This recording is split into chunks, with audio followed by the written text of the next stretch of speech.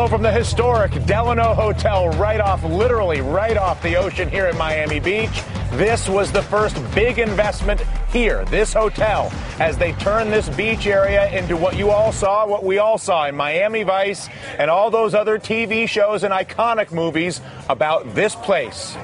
But that was when this area had investments. That was when this area and this part of our world was a boom town. It has now been 2 decades, and for too many, the boom has turned into a pure and cataclysmic bust. That is why we're calling our 3 days in Miami Paradise in Peril. Because, as I said before, obviously, this is not paradise lost. Many people that we've talked to have answers all around these communities, in Miami, around this country.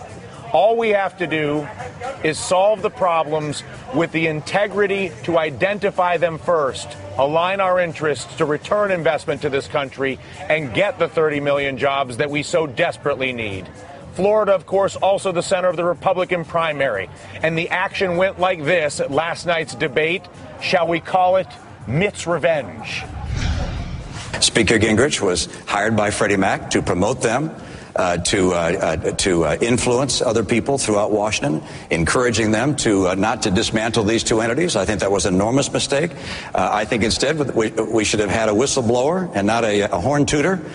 He should have stood up and said, look, these things are a disaster. This is a crisis. He should have been anxiously telling the American people that these entities were causing a housing bubble that would cause a collapse that we've seen here in Florida and around the country. The governor has cheerfully been attacking me inaccurately, and he knows it. The contracts we released from Freddie Mac said I would do no consulting, wrote in, no lobbying, none. But there's a more interesting story. We began digging in after Monday night because, frankly, I'd had about enough of this. We discovered to our shock, Governor Romney owns shares of both Fannie Mae and Freddie Mac. Governor Romney made $1 million off of selling some of that. Governor Romney owns share and has an investment in Goldman Sachs, which is today foreclosing on Floridians. So maybe Governor Romney, in the spirit of openness, should tell us how much money he's made off of how many households that have been foreclosed by his investments. But let's be clear about that. First of all, my investments are not made by me. My investments for the last 10 years have been in a blind trust, managed by a trustee.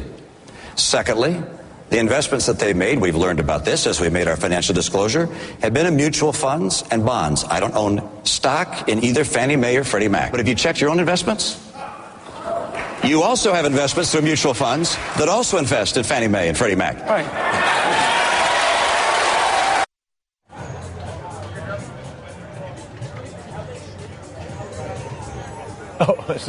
I was reacting myself. My apologies. We'll get a full reaction across the board, and I cannot wait to hear from our mega panel who has made the trip, Torrey Cristobal and Ari Melber, right here in Miami Beach on the Battle Royale. But right now, back to Paradise in Peril. Florida, of course, a microcosm for what's happening nationwide. 10% unemployment in this state, 16.5% poverty rate in this state, 21% have no health insurance in this state. And talk about the housing bust. This is ground zero. 171,000 pending foreclosures. This state had been the seventh highest foreclosure rate in the nation last year. Driving around, we have seen too many foreclosure signs ourselves, not to mention for those who are not being foreclosed upon, they find themselves deeply underwater. 1 out of every 2 homes in Florida, the homeowner owes more than the home is worth. Nothing prevents jobs more than trapping people in a house that they cannot leave to take a new job. We start with Richard Florida, senior editor of The Atlantic and professor at the University of Toronto's Rotman School of Management. And in New York, Umair Haq, who now wishes, as he sees us here, that he came to Florida. The director of the Havas Media Lab and author of Betterness, Economics for Humans. There's the book. Richard, I'll start with you. Our premise is Paradise in Peril, not Paradise Lost. This is obviously spectacular.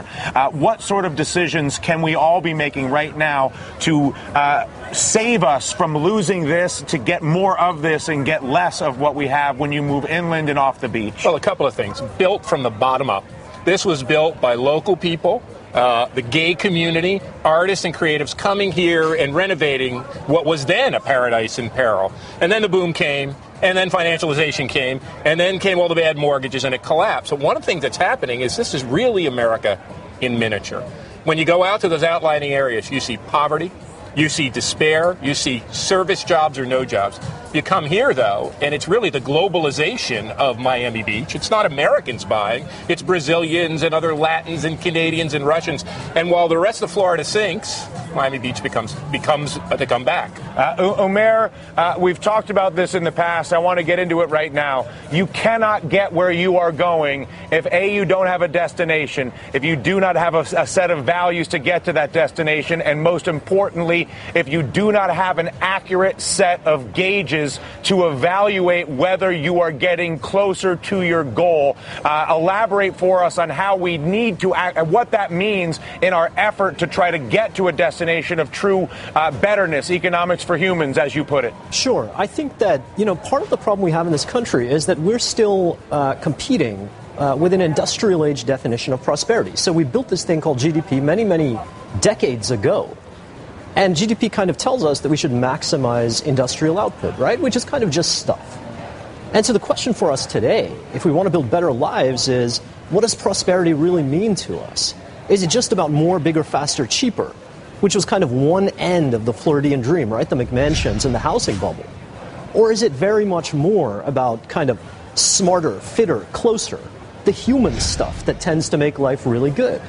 So we have to make a choice, and that choice is fundamentally, number one, about our values. But number two, what do we do once we craft these values? Can we build better measures of what prosperity is? And I think that's one of the fundamental challenges confronting us today. Don't forget, we're the nation that built GDP.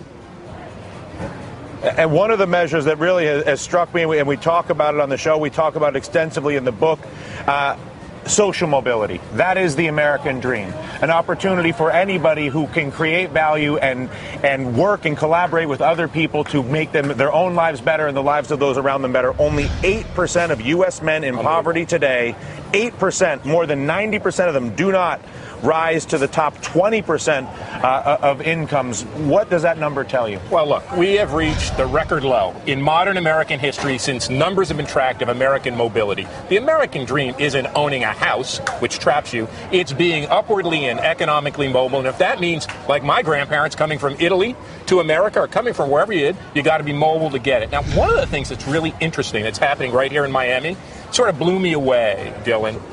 All of the houses and condos that couldn't be sold, they're sitting there vacant. Sooner or later, they got new owners, and they turned them into rentals. People started flowing into the city from the suburbs, creating energy in downtown. Now, I'll tell you what's happened right here in this Miami Beach, which is a model for this country of mobility and affordability. The Community Development Corporation in Miami Beach took over some failed condos. They finished them off, and they turned them into affordable housing for the service workers who work in this Delano Hotel. What a model. We have a surplus of housing. We have a lot of housing that nobody's using. It's empty. Turn it into affordable housing, encourage mobility back from the suburbs to downtown where the work is, and put people in affordable housing. It gives them a better way of life, and it achieves that betterness that Umar's been writing about. And how much of a barrier, we have Beau Biden on the show, we've talked about this extensively, how much of a barrier to any form of adaptation or mobility is the big, giant slug of debt that lays by $13 trillion across the backs of the American homeowner to achieving any of the things that we talk about, Umair? Listen, it's a huge barrier, right? It's a huge barrier. But the point is that if we are willing to confront these issues, then I think the changes that we need to make are eminently doable. Okay, what does it take to build the kind of, imagine that we had a better GDP that measures exactly what Richard just talked about, right? This increase in social mobility. What is stopping us from building that? It takes billions to build high-speed train lines, right? It takes billions in stimulus to kick off all the stuff that the government is talking about. To build these measures and really get serious about changing our values, that's one of the best investments we can make because the returns are huge and the upfront costs are very, very, very low. So I think that's really where we need to begin. I think that challenge is in front of us, and I think we can take it on tomorrow if we want. How do we deliver the message? Because it's interesting. We've only this whole 30 million jobs tour has really only begun. We were in Southern California. We were in Northern California. We're obviously spent the past few days in South Florida. We're going to Washington, D.C. next week. We'll go to Texas. We're going to continue with this throughout the year. Everybody gets it. Every community you walk into gets it. They understand what Umair's talking about. They understand what you're talking about. They understand what I'm talking about. And yet the message still does not seem to make it into the belly of the beast. How critical is it that we organize in Miami, in San Francisco, in Austin, Texas, in Dallas, Texas, and how does that organization help us ultimately drive to the federal government? Well, you know you're headed to Washington, and I lived there for 4 years, and they don't get it. It's brain dead across both parties. But go to any town. Go to Miami Beach, go to Austin, go to Ann Arbor, go to the Rust Belt, the mayors and the communities. And I was just talking to a German reporter from Der Wied. She said she came here expecting despair throughout the land. And of course, our country's been devastated. But what she found in every little hamlet and burg, not the big cities, she found people rebuilding, people starting coffee shops and cafes, remaking their downtown cores. And I think that's what's really great about America. I call it a great reset. It's not coming from above, Dylan. It's not coming from our government leaders. It's coming from the bottom up. Sometimes I say, and maybe you think it's nuts, what if we let the mayors of this country be in charge for a year? Just give them a year. I'll bet you they could, Republican and Democrat and Independent, they could begin to turn our country around. But it's going to come from the bottom up, not from the top down this time. Omer, you agree with that? I couldn't agree more with that. I say decentralize the idea of these measures. Let every town in the country create their own measure of prosperity. Let it happen from the bottom up. Absolutely.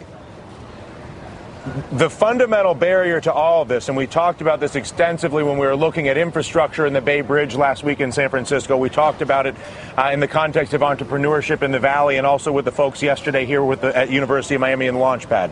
If you do not have a financial system, if you do not have a trade agreement, if you do not have a tax code that encourages the type of investment and all the things we're talking about, is it possible, Richard, to really catalyze? I mean, it's one thing to have these oases. We need 30 million jobs. Can you drive the level of investment if you don't tackle our banking system, our trade agreements, and our tax code? Well, we lost our way, right, Dylan? We lost our way over the past couple of decades.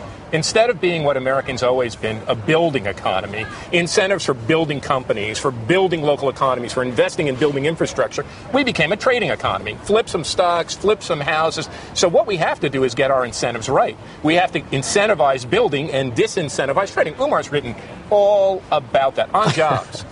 You know, you've been making this case. We need 30 million good jobs. And one thing we got to do, you know, we made manufacturing work good work. It was crappy work. And William Blake called them satanic mills.